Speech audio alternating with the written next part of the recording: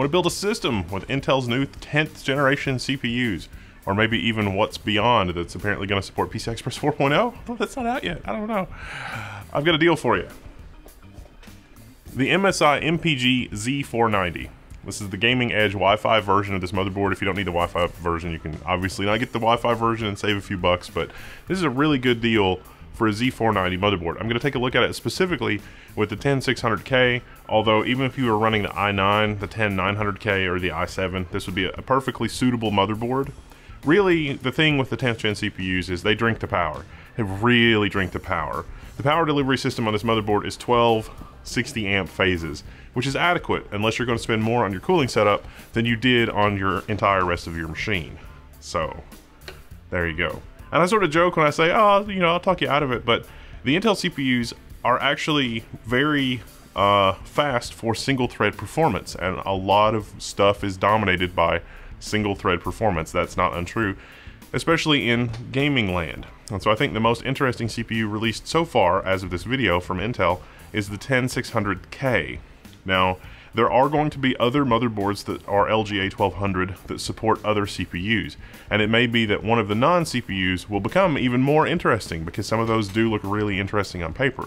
The problem is that you don't want to spend north of $200 US for a motherboard. Well, right now, this motherboard is right at $200 US, which is a pretty good deal for what it is, like I say. But we're going to take a look at this system in a build with the i5-10600K.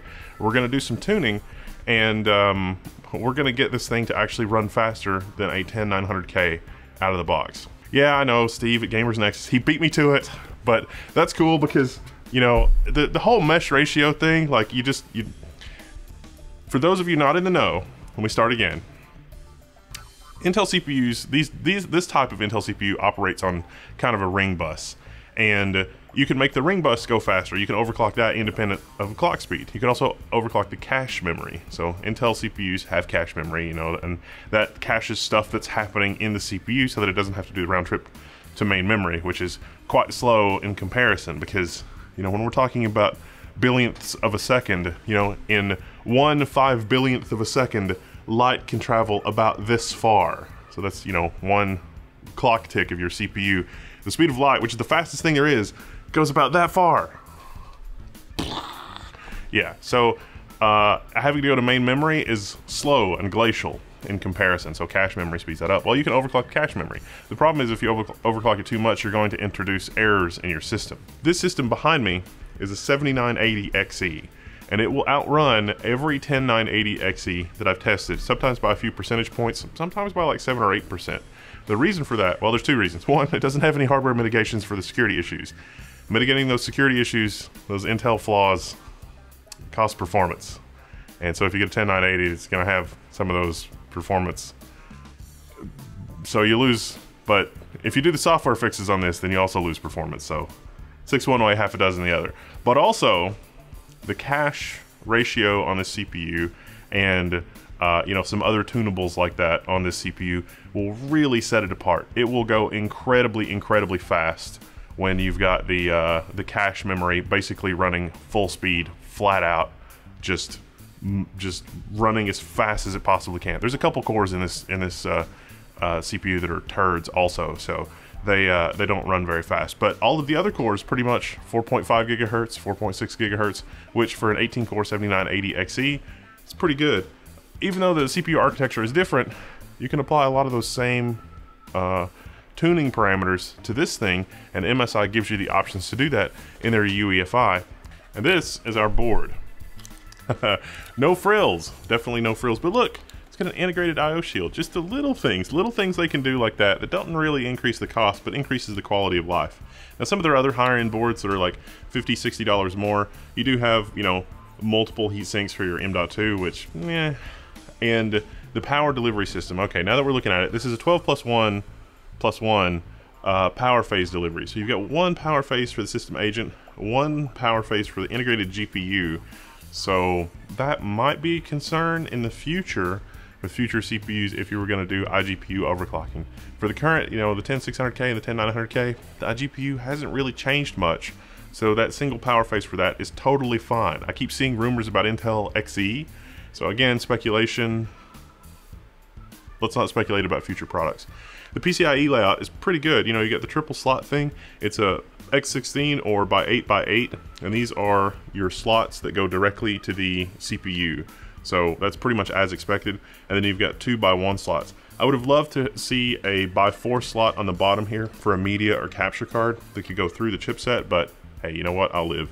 We've got one M.2, which is through the chipset, and we've got the other M.2 here, which is also through the chipset because that's how it rolls on Intel systems, at least with current generation CPUs. We've also got USB Type-C, which is unusual on a relatively inexpensive motherboard, 30-pin type header, 4 SATA connections on the front, 2 SATA connections on the bottom. We also have Corsair digital RGB headers, as well as several 50/50 and addressable RGB headers scattered around the motherboard.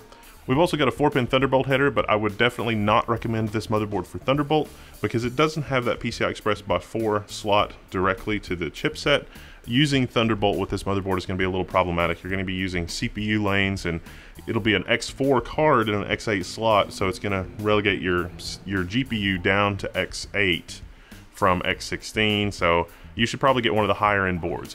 Oh, and if you are going to get an i9 that has, you know, ridiculous cooling that you're gonna, you know, try to push to the limit, or you're worried about future CPUs, you should probably look at the MSI Mag Ace Z490, because that has a higher end, you know, more phases and more amps power implementation than this motherboard. But this motherboard is, I mean, most of the bulk of this motherboard is the thermal mass right here, and goodness, there's a lot of thermal mass around our VRM area, so MSI knows what's up with the 10th gen, and the power utilization is what I mean. Other than that, at the rear I/O, we've got a combo PS2 mouse and keyboard port, always nice for somebody like me that's using a Model M. I've got 2 USB 2 ports, DisplayPort, and HDMI, that's for the iGPU. We've got 10 gigabit and 20 gigabit USB connections, so the 20 gigabit is the reversible Type-C, and the 10 gigabit is the Type-A. Then we've got 2 more 5 gigabit USB ports, and then above that we've got our 2.5 gig Realtek NIC. Now, Intel does offer their own 2.5 gig networking solution. However, the first versions of that silicon had some problems that motherboard vendors like MSI sort of tripped over. So there's a little hesitation to use the Intel networking chipset. I think those issues have been resolved in silicon, but it was sort of down to the wire in manufacturing. So there are some Z490 motherboards that will use Intel's 2.5 gig solution.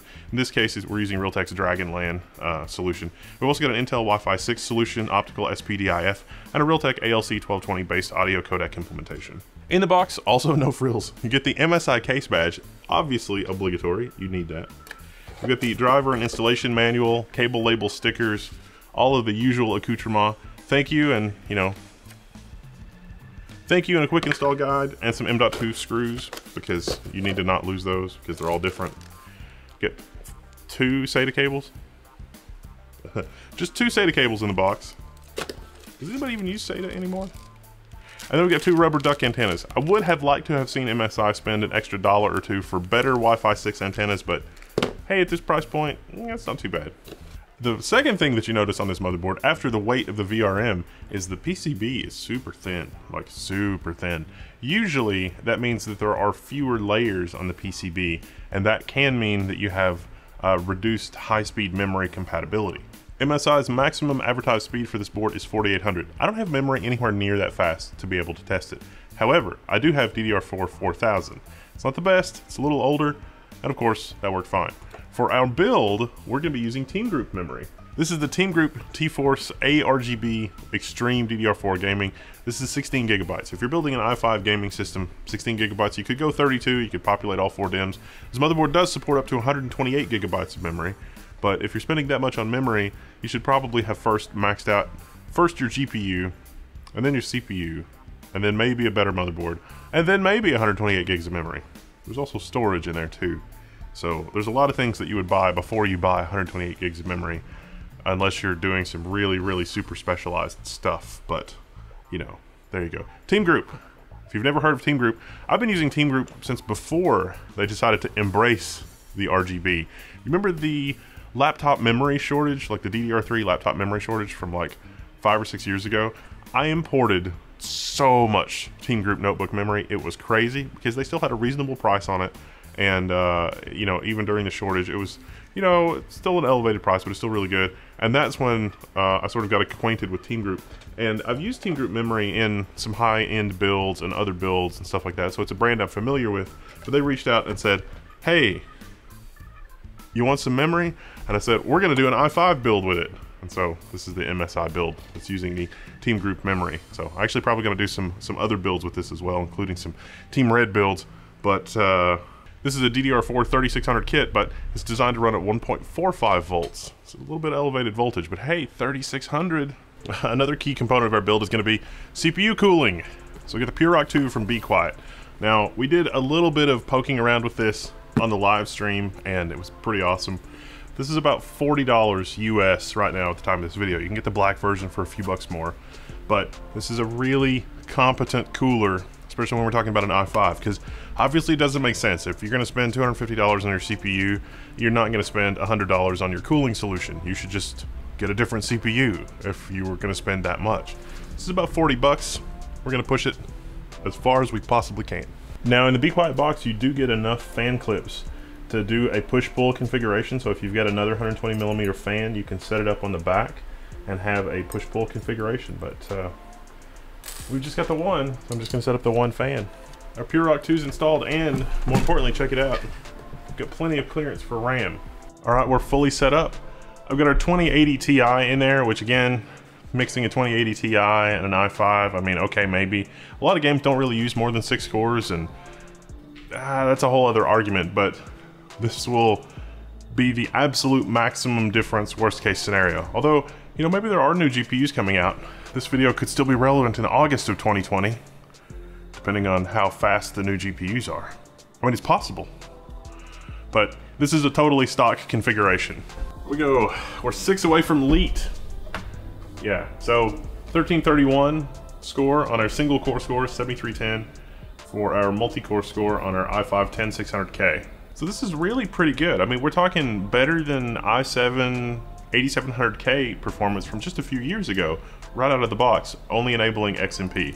We're also gonna use Shadow of the Tomb Raider to do some frame rate tests, because it's got a pretty good built-in benchmark that can show us some graphs. One thing about running CPU-Z is that if you've got a bad overclock, you'll know pretty quickly, because when you start doing the multi-thread, it'll start out at a really high number and then it'll come back off really quickly. And that's a sign that your CPU is throttling. You might want to run Hardware Info 64 and see what your temperature is doing and if you're getting thermal throttling and what your current temperatures are. So you can see here that, you know, our worst case scenario so far has been like nothing. So I'm just going to leave that running in the background for now. Here's our final result for basically stock with XMP configuration. No thermal throttling, not even close. Not even a little bit close. Our peak temperature, it's like about 55 degrees C. So our PureRock 2 is doing pretty good at stock configurations. However, our peak CPU clock is only about 4.3, 4.4 gigahertz, 4.1. Some of our other core clocks really, not really as high as I would expect, but again, you know, Tomb Raider is a little bit multi-threaded, but not super multi-threaded. So it's pretty good for this kind of test, even though it is an older game. Overall performance, 151 FPS, 23,592 frames rendered, GPU bound about 39% of the time. So basically all we're doing is targeting a per core speed of 50, which is going to be 5 gigahertz. You might try setting it to 50 or 51 for 1 or 2 cores, and you also want to pay attention to your first. So first, second, third, fourth, fifth, sixth. This might not be in the same order. Core 0 for you might be the 5th most favored core. Generally, your most favored cores are going to be the ones that clock the highest. Ring ratio, I've adjusted up from 3800 to 4000. So as we can see, everything is running at 5 gigahertz basically across the board. I did not have to mess with voltage yet, although sometimes you may have to increase your voltage to get stability, and that's where you also run into problems. So let's do a benchmark of the CPU. So 4500, 4400, oh, but then it died.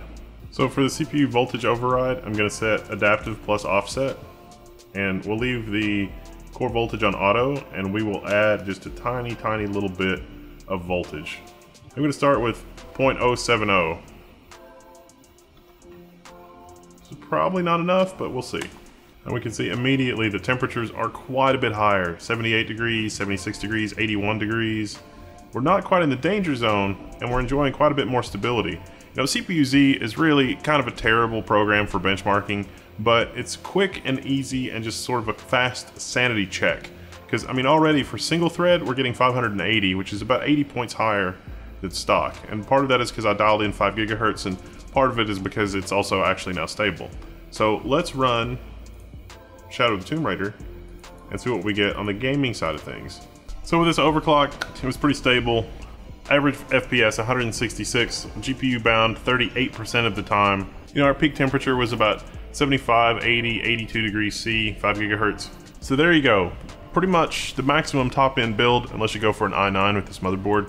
In which case, if you're gonna go an i9, it really depends on how far you're gonna push it in terms of cooling. But our Pure Rock cooler is doing okay. It's not doing terrible. It's not overheating or anything like that, but the Intel CPUs really push it. Now on the box for this cooler, it says 150 watt TDP, but Intel's playing games a little bit, that TDP rating, because you're gonna need about 200 watts of cooling with an overclock for these more extreme processors. Intel also has a lot of good thermal management stuff in their CPU. It is legit quite good. They've made improvements to the integrated heat spreader and some other stuff for heat management. I kind of wish some of those things had been there on prior generation CPUs, but overall the CPUs do have a better ability to carry heat away from the CPU. So the better the cooling solution, the better the setup. This setup is great. I mean, for 40 bucks for an i5, 5 gigahertz, all 6 cores, no problems. And we're basically at 8086, like the Intel 8086 Anniversary Edition 6 core. We're basically at that performance and better, even a little bit better because I'm running my ring ratio at 4000 instead of 3800. Now with this particular CPU, I can up the voltage a little bit more and I can get 5.1 gigahertz. But that's going to push past what this cooler is able to do. That's also not going to be stable as a result of that because it's running so hot all the time. Now, as with anything, overclocking, it's going to vary from chip to chip. Not everybody's going to be able to achieve the same result. Gamers Nexus did a wonderful video on the particulars of increasing the ring ratio. They had a little different setup than I do, but it is pretty easy, it's pretty accessible, and this MSI motherboard works pretty great for that. Middle of the road without spending a whole bunch of money on your, you know, Z490 10th gen Intel CPU motherboard. I can't wait for the Intel CPUs to come out that support PCI Express 4. These CPUs are just going to tide us over until then. So here's hoping for, you know, awesome stuff in the future. I'm Wendell, this is Level 1. I'm signing out. I'll see you later.